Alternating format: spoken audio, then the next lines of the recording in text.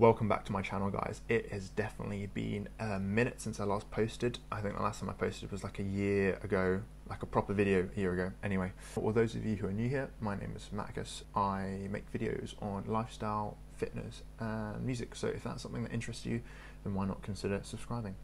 I have suffered from acne for a very long time. I had it from 16 to pretty much 26, so 10 years. Only in the last year has it cleared up, and you can kind of see my acne transformation video. I made a little short about it, so go and check that out if you really want to see the changes. Over the course of the year, I changed quite a few things in my life, and it's resulted in clearer skin, as you can see.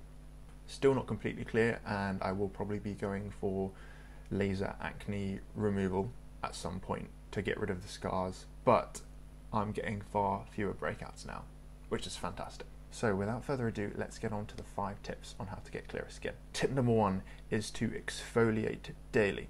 So buy yourself an exfoliating daily wash, and what you want to do is you want to wet your face first and then kind of like lather up the exfoliating daily wash and then leave it on for about 30 seconds to a minute before washing it off.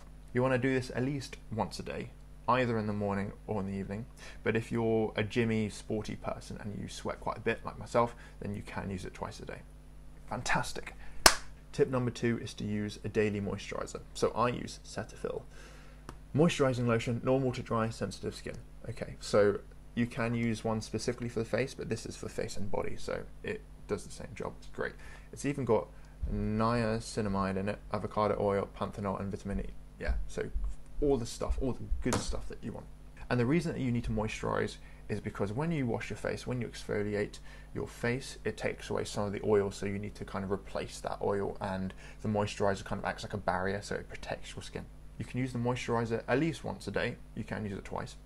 I tend to use it once because my sun cream already has moisturizer in it, but that's kind of the next tip, so I'll get onto that now. Tip number 3 is to use sun cream, so an SPF factor sun cream. I tend to use factor 50, even though I don't really burn, but I want the strongest UV protection. And the reason you want to use sun cream daily, even on the day when it isn't super sunny, is because the UV rays from the sun can really flare up acne, can really make it go red and make it really irritable.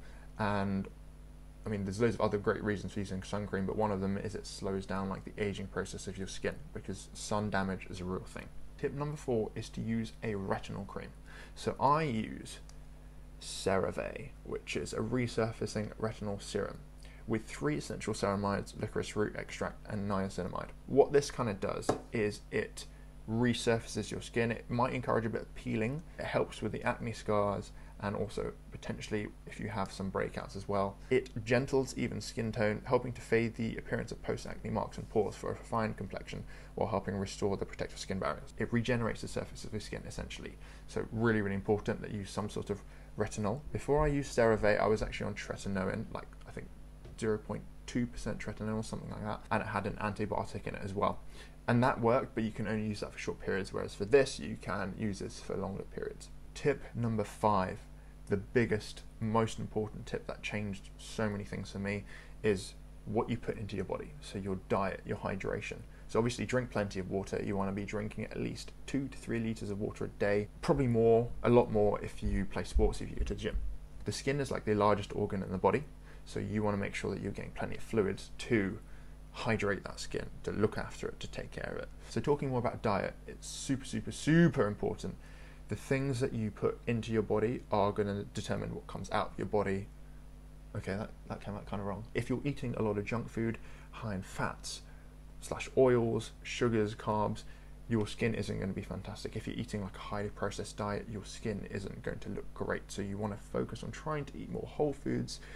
If it looks like it's been processed like 1,000 times, you probably shouldn't be putting it into your body. However, that's not to say that you can't go out and have like a Five Guys or a McDonald's or a pizza once in a while, but it's just something to bear in mind that you're probably going to have breakouts if you eat a bit unhealthy, essentially. In addition to this, you want to work out what allergies and what intolerances you have. So a big one that I had was dairy. Figuring out that I was actually slightly dairy intolerant made me cut down like the cheese. I mean, I don't drink milk anyway, but I cut down the cheese.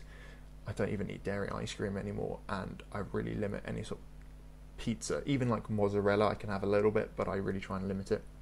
Kind of followed the elimination diet. Once I eliminated dairy from my diet, my skin just it cleared up so much. So I'd highly recommend you basically experiment a little bit and find out what things agree with your body and what things don't. So I totally forgot to add this in earlier, but I've had a doctor say to me that my diet would not affect my skin. He was wrong. It does affect your skin.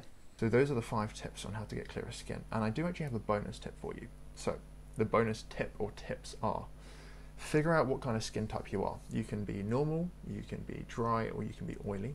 I'm probably more along the normal now. The reason why this is important is because it's going to determine what kind of moisturizer you get. So of course, if you have oily skin, you don't want to get moisturizing lotion for sensitive skin, and vice versa, and same with sun cream. Another little tip is, it's not really relevant anymore, but back during the COVID, obviously, when you all used to wear masks, the masks would really irritate my skin at least, and a lot of people found that the masks made their acne worse as well. So don't wear a mask. I mean, it's not really that relevant anymore, but wear a visor if you have to wear something, or minimize how long you have to wear the mask for. If you enjoy this video, then please give it a thumbs up, as it really does help the channel out. And if you would like to see more videos like this, why not consider subscribing? Until next time, guys.